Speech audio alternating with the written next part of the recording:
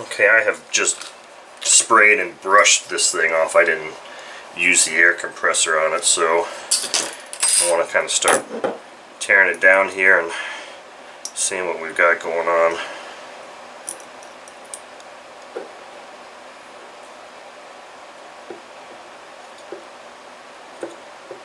Well, that screw does not feel happy coming out of there at all. I think this rocker cover is really going to be kind of set back and damaged because of the impact.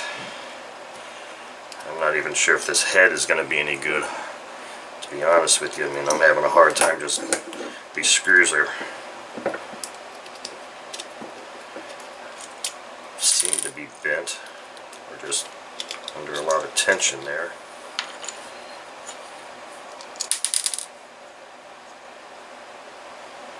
Let me try and zoom in on this rocker cover here. You can see the impact there.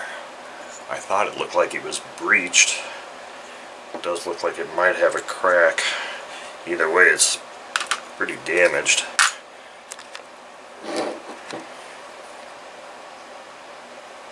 Wow, this thing's, wow.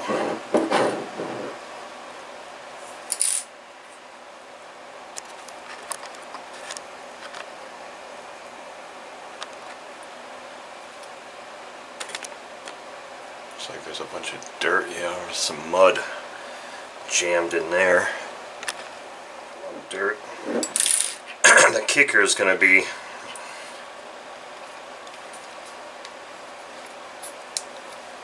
I got no movement in these rockers whatsoever, so I don't know how long ago this thing was in a crash, but the real interesting thing is going to be, am I actually going to be able to get those pins out? Yeah, those rocker arms aren't coming off until the head comes off. They're so jammed in there. I have a feeling those things are destroyed. This engine is in pretty bad shape here, it looks like. Intake manifold gasket sheared. Man, this thing took a serious impact. Nothing but dirt coming off of this thing. Okay.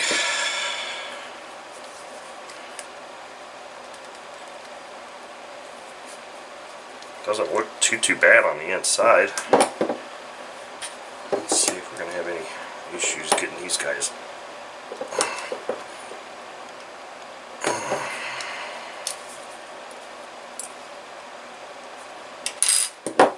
I've got one shaved down here a little bit. These are going to require some heat to get those loosened up. So I think I left off on this engine with trying to get the head screws out, and unfortunately I don't know if it was just due to the impact, age, time, what, I'm not sure, but I was not able to loosen any of those head screws at all. They were all so tight. I tried heat several times with oil, and all I succeeded in doing was begin to strip the heads out.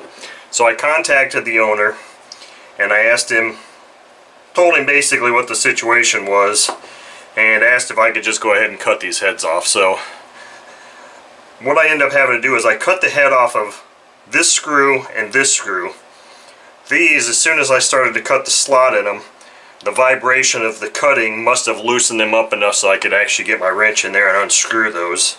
This one went 90% through before I saw it kind of start to move a little bit, so I just unscrewed it the rest of the way. This one was, the head was cut off and I was in the process of completely grinding it down and I saw it start to move. So this one here, I'm going to very carefully try to continue unthreading without cutting myself.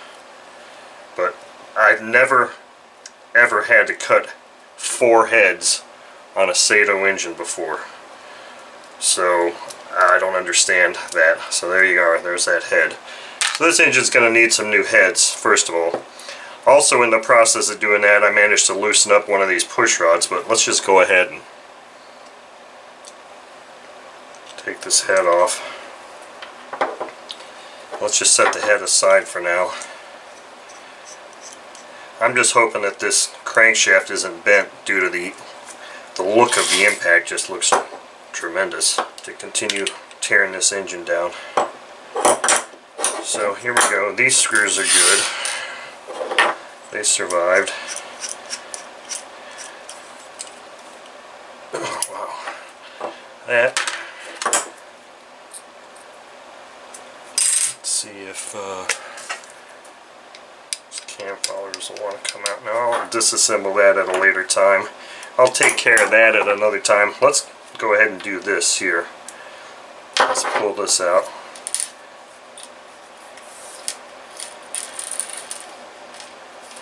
So I'm trying to see if this push rod is bent. Should really be rolling it on my piece of glass, but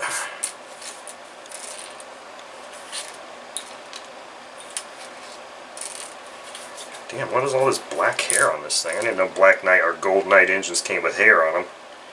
That push rod to me looks like it's okay. Like I said, I'll put it on my piece of glass. This is the one I'm really worried about. Ugh. Yeah, this one I don't think is, it's not even coming out of there. So clearly this one is bent. Maybe it's not. Maybe these push rods are okay. Maybe these push rod covers just bent to the point of pinching those things but not actually bending them. So this is a good thing. That's slightly less expense for the owner to put into this engine. Okay, so the push rods are good. I'm happy with that. That's cool. Tubes are toast. Let's pull this piston out and see about how much runtime this engine has. Holy shit, look at this.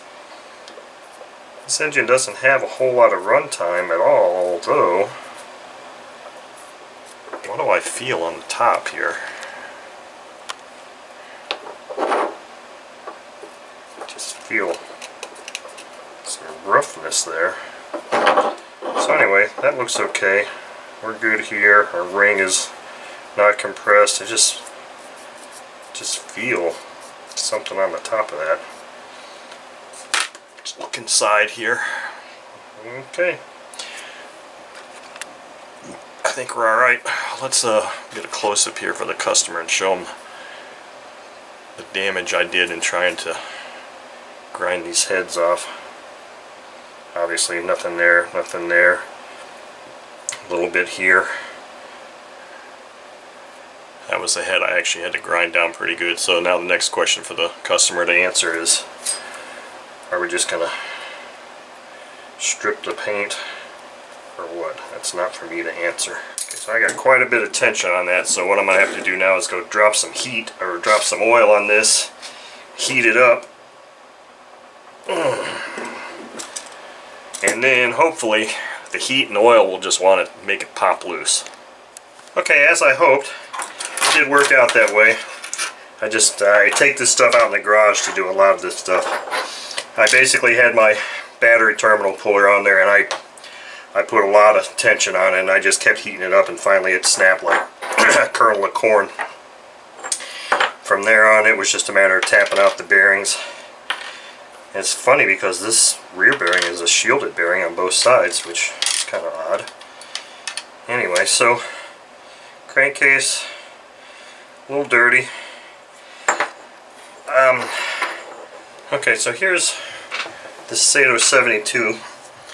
It's been completely disassembled and gone through and been cleaned. I'm currently waiting to see if the owner wants to keep it as a Black Knight or not, or Gold Knight I should say, I'm sorry. A Gold Knight engine, or if I'm supposed to strip the paint off of it. But let's see here, this rocker cover, this is the one that was damaged, and you can see, I think you can see that there is a breach.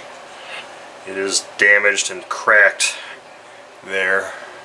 So that's really, besides that and the pushrod tubes, that's the biggest amount of damage. Everything else looks really good. This piston, I was saying, it felt kind of weird. It still kind of feels a little weird, but it didn't have, this engine didn't look like it had much runtime on it at all. And if you remember that car, or the exhaust, the muffler, this is what it looks like now. So this sat in I put it through probably an hour's ultrasonic bath, and then I just let it sit in some LA's Totally Awesome cleaner overnight, and I put it in the bath again, and I've been scrubbing it with a brass brush, and this is probably about as good as it's going to get. I mean, it was black.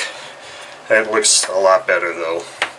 So I'm kind of in a holding pattern here, waiting to find out if I'm going to be stripping the black paint off. But I've got the bearings, so I could actually put bearings in this crankcase if I knew what the direction I was going to go with this.